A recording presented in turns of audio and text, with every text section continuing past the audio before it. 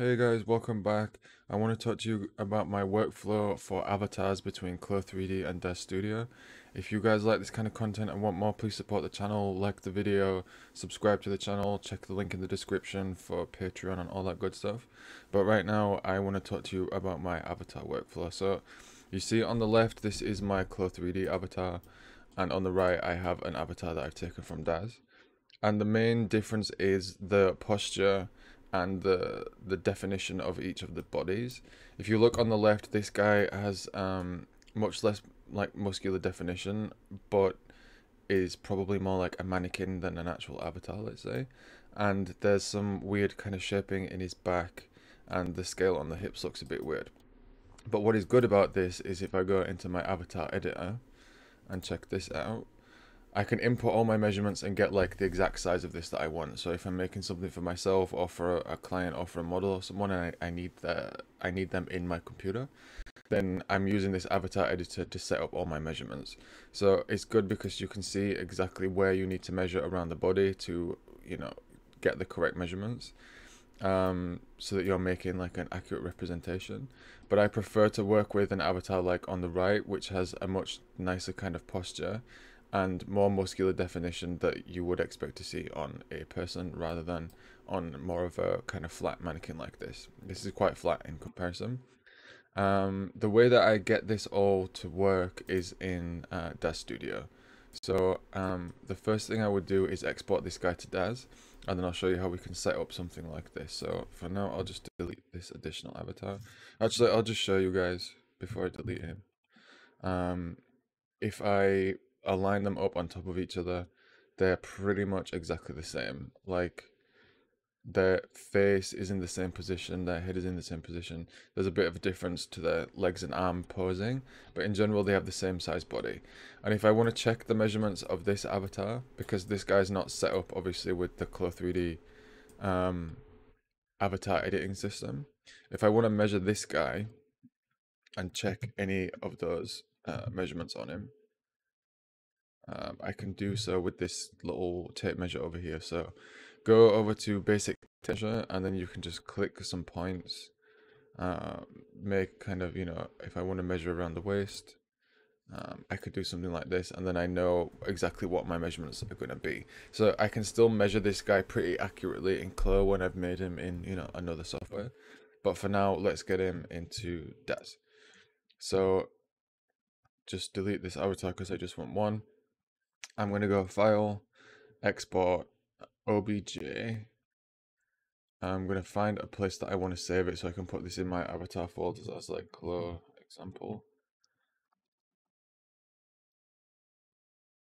And then I'm going to click Save. I want this Select All Avatars button checked. The rest of this doesn't really matter right now because there's no garment or clothing in there to export. The thing we want to check is this option here that says Basic. The scale is set to meters right now, which is for Blender, which is good, but we don't want that. We want this set to centimeters for Daz Studio, and it even says Daz Studio right there. So set this to centimeters. Again, the rest of it we don't need to be that concerned about. The axes we can leave as they are, the rest we can leave it as it is, and just click OK to export this avatar. Then we want to go into Daz.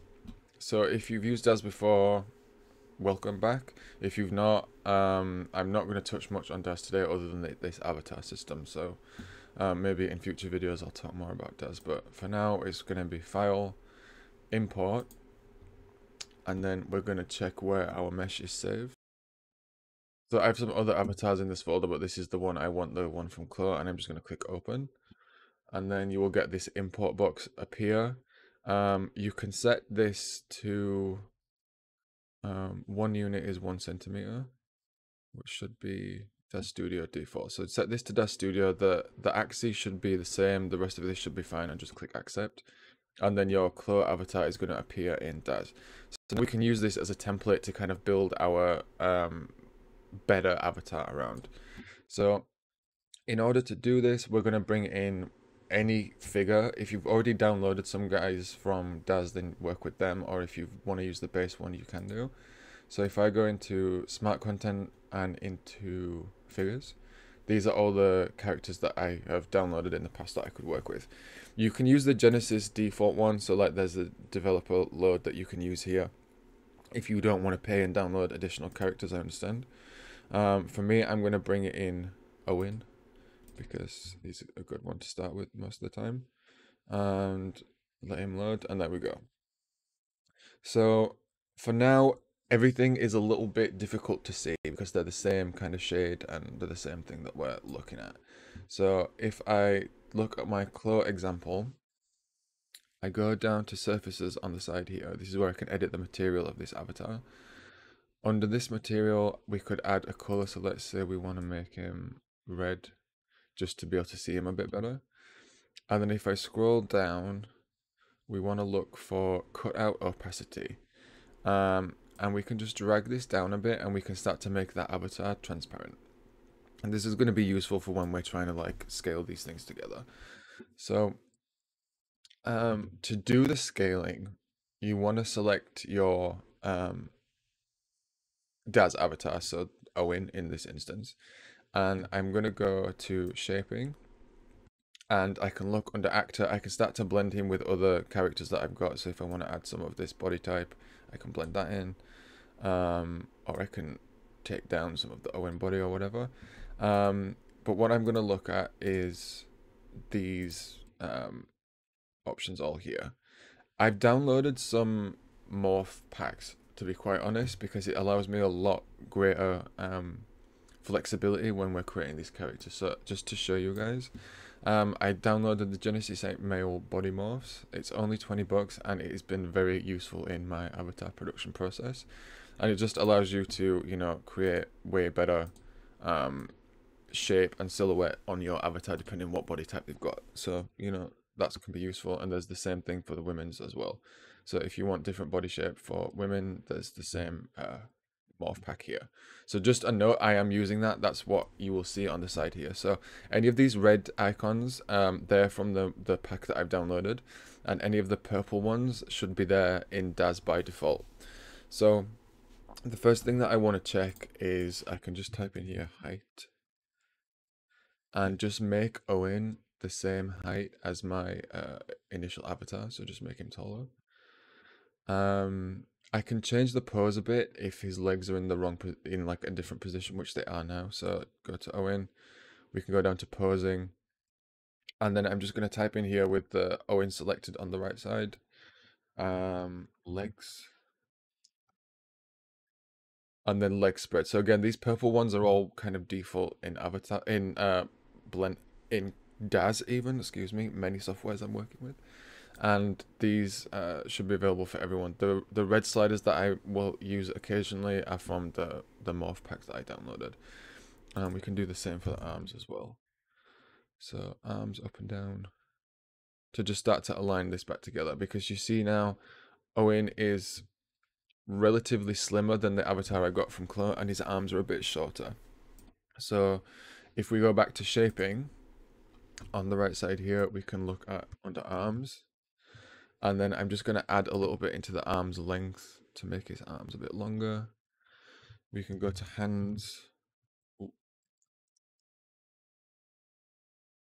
And the hand propagating scale we can make a bit bigger because his hands look quite small compared to my original avatar.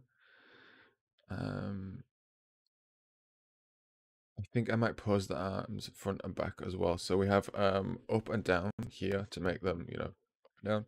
And then front and back, we'll swing them back and forth. So I'm just going to swing them a little bit forward like this. While we're in this posing area, there's something to notice a little bit. We might want to move his chest up a little bit. So if we want to move just based on the bones, I'm going to turn off the visibility of this Clo example. I'm going to click the area that I want to move. So in this example, I might want to move his chest.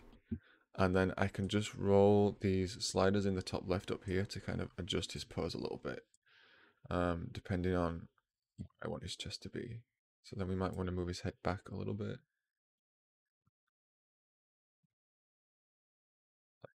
Get him in the same position. The idea though is now that we have him generally aligned, we want to just make him thicker or thinner, depending on how you're doing this, to make him fit the same shape as our Clo3d avatar. So I'll select Owen again. I'll go back to shaping.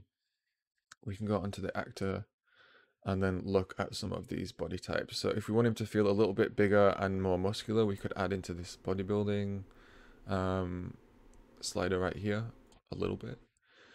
That's thickened his arms up a bit, and his legs look pretty much the right size, but his hips are very small. So like if you see here, this red one is our original line, and the white one underneath is the our new avatar. So we could go to hip and go to glute size and make that bigger. His body looks in general quite thin in the middle, so we might want to make his waist a bit bigger too. We have a waist option here. There's a lot of sliders that start to happen when you download these packs, so be warned. We can change the torso length as well if we want, if his body's a bit short.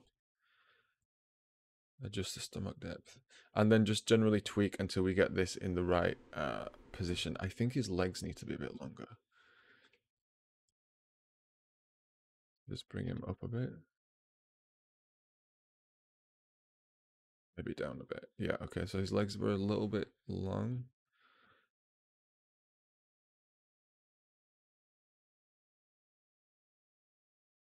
Is he too short now? Okay, no, he looks good height-wise. I'm just gonna add in a bit, because if we see on the front here, there's a lot of thickness that we've kind of lost in our new avatar, but then there's some in the back that we've, I guess, gained. So let's just look at the hips quickly. Back to the waist.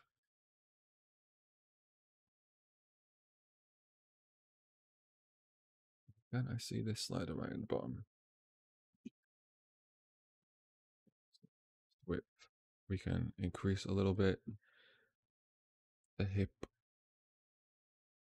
width as well, we could increase a little bit, I guess. There we go. And I think in general, we're not that far off. I might just make his torso a little bit longer. So let's type in torso length. Just increase it a little bit so that my shoulders line up correctly and the chest depth looks pretty good. So this is giving me something pretty close to my original Clo3d avatar. So the more I tweak this, the closer I can get. But for now, I think you guys understand what it is that I'm trying to achieve here. I'm going to turn off the visibility of the Clo example and just leave myself with my updated avatar. Again, if you want to, change anything about the character, the face, the skin textures or anything, now would be the time to do it. And then if we want to export this back into Clo, this is, again, relatively straightforward. So we go File, Export, go into the folder we have before, and I'm just going to call this new Daz avatar. Save, and then in our export options, we can set this to, again, Daz Studio, because we're going back into Clo. Clo and Daz both work in centimeters, so this set to 100% is correct. 1 centimeter is 1 unit, this is all correct. Our axes we don't touch, and the rest of this in general I'm just going to leave as it is, and then click accept, and then this will just quickly export into my folder. If I then jump back into Clo and go File, Import, and then Avatar, or we just drag the guy in. Let's do that. So I'll just drag in my OBJ into the screen over here. I'm going to add him as an avatar, and the unit is going to be set to Daz Studio again to make this work correctly. Leave the rest of it as it is and just click OK. And this will import just fine. There's one thing just to be aware of, right? One small import setting that might mess you guys up in the future. So import this again. Again, units, centimeters, everything is fine. The one thing that can get weird is translation. So if you set this to align bottom to ground, if that's checked, you're gonna shift a little bit your avatar. So if you ever want to take anything back to Daz out of Clo, you'll have moved your avatar a bit. So just don't check this box, align bottom to ground. Leave that unchecked. Let it import exactly what it needs to import, and then just click OK. And now we should have our two avatars in the same space. And oh, I think I just added one. But now we have our avatar here. If I want to check any of those measurements, like I said before, we can start to measure this avatar and just be like, okay, his waist measurement is the right length, his center front measurement is the right length of, for whatever example. But now I have a much nicer kind of avatar to work with than the one that comes by default in Clo3d. So that is my avatar process. I'm going to make a video showing you guys how to export from Clo and bring everything into Daz, because it can be quite a nice rendering environment sometimes. So look for that in one of the next videos.